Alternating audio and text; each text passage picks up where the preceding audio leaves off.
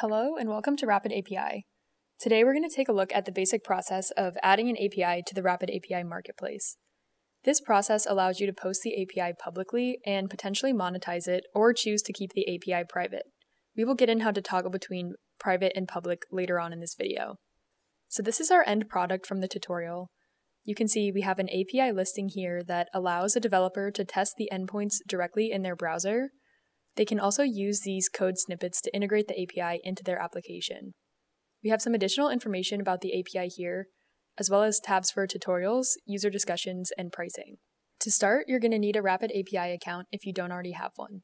Once you're logged in, navigate to the provider dashboard by clicking Add Your API in the top right corner. This provider dashboard is where you can manage all of your APIs, analytics, billing, user support, and more. Since we don't have an API published on this account yet, it's pretty empty right now. But let's click Add New API to get started. We'll fill out the name, description, and category for the API. Down here, we can choose how we want to specify the API. Currently, you can choose between using the RapidAPI user interface, Open API specification, or uploading a Postman collection. RapidAPI also has support for native GraphQL APIs. We will walk through using the RapidAPI UI for the purposes of this tutorial. Now you'll see we are on the Overview tab of the API's definition. We can fill out the rest of the information here, including the long description, a logo, a website URL, and terms of use. Note that some of these fields are not required, but if you can fill them out, we highly recommend you do so, especially if you plan on publishing or monetizing the API. You'll also see this Update Your API section.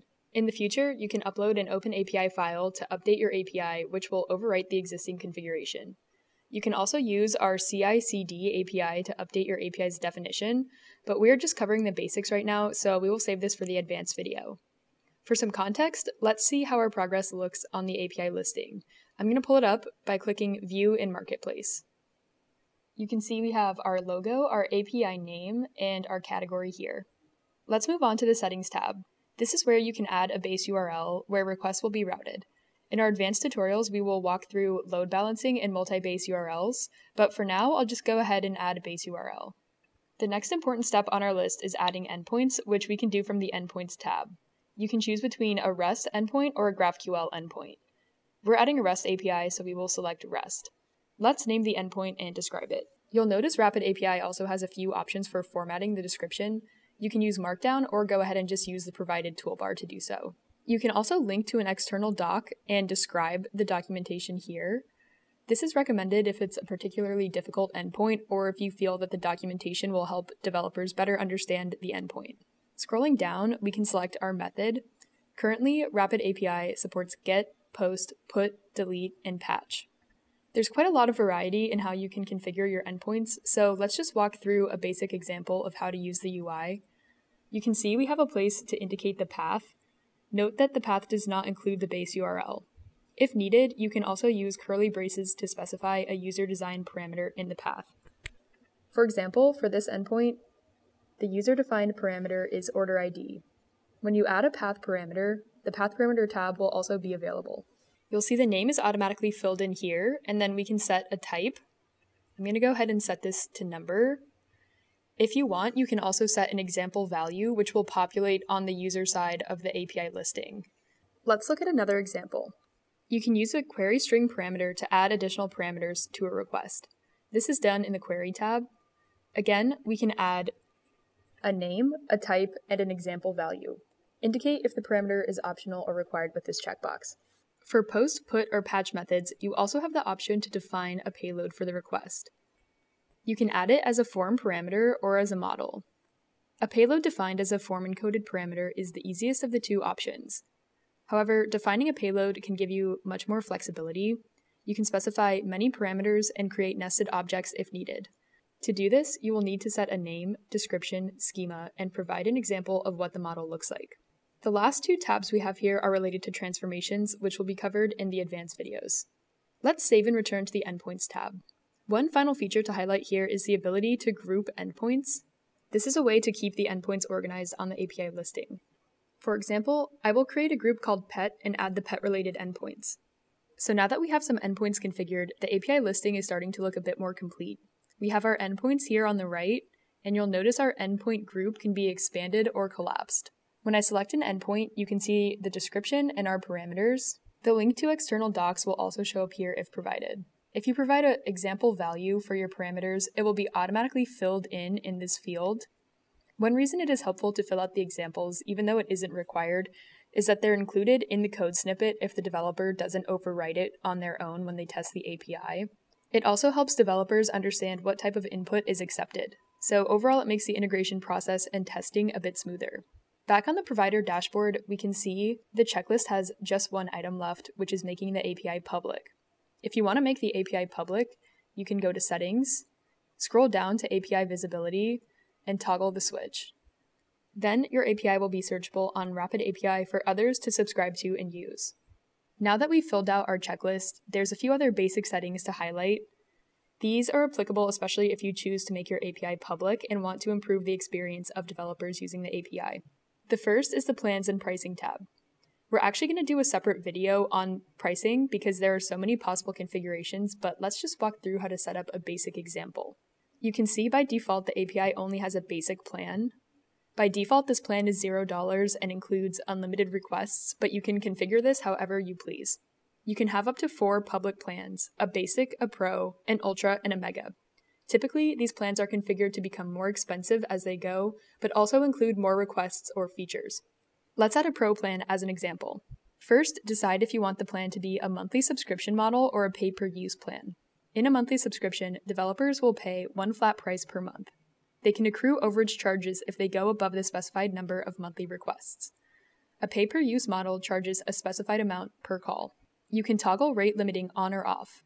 This allows you to cap the number of requests in a specified time period by the developer in order to protect the API from being overwhelmed with too many requests. You can also embed a contract if desired. Currently, we support contract templates through DocuSign, so you will need a DocuSign account. If a developer does not agree to sign the contract, they will not be subscribed. Next, we can pick what objects to associate in the plan. For our basic example, we will stick with requests and set a monthly quota of 3,000 per month. You can choose what quota is most appropriate for your API.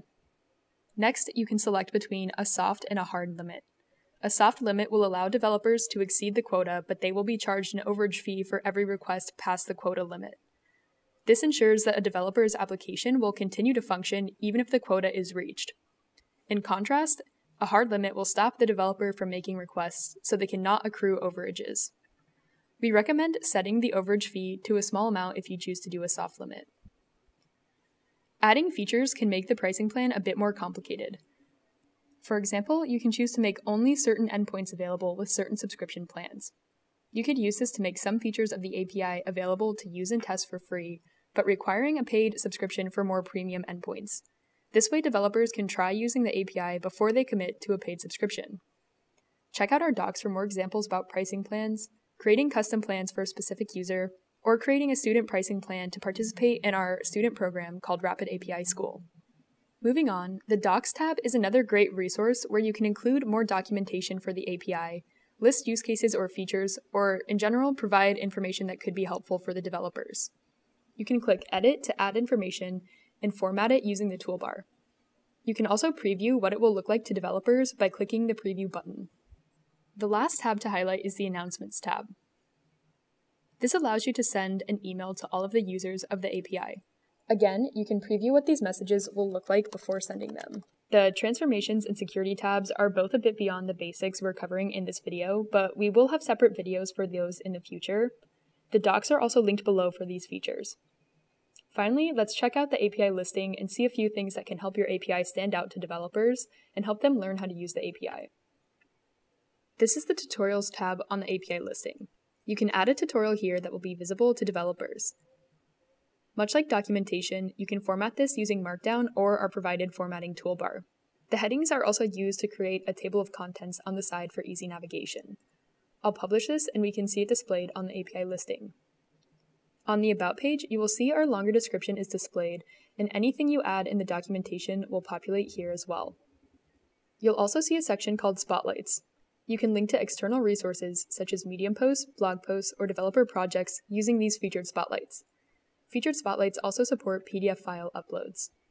Tutorials and featured spotlights are not required, but if your API is public, we highly recommend adding at least one of each to make your API listing more complete and more helpful to prospective users.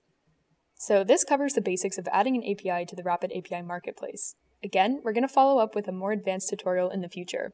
We also have documentation linked in the description, and our support team will be happy to help answer any questions if you comment down below or email support@rapidapi.com.